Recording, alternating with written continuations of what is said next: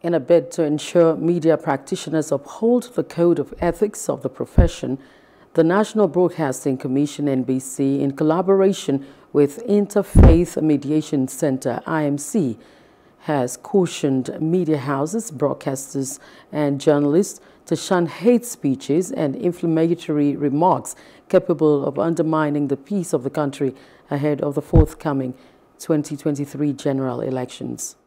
During campaign, you need to enlighten, you need to educate people how to go about their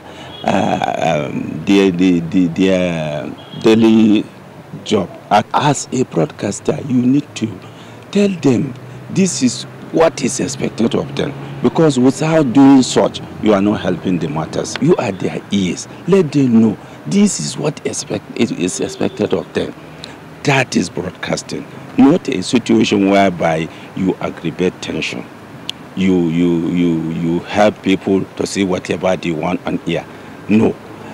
Anything has to do or has to go in tandem with the code of practice. The NBC, the News Agency of Nigeria, and all of you practitioners, we need to come together and say, as we are moving into this space that is so sensitive, so fragile, can we be able to move into it with our code of conduct, with our ethics, with our guiding principles, fear and justice in our presentation of news? If it's going to bring more negative consequences, it's better not to release that, not to make it a news.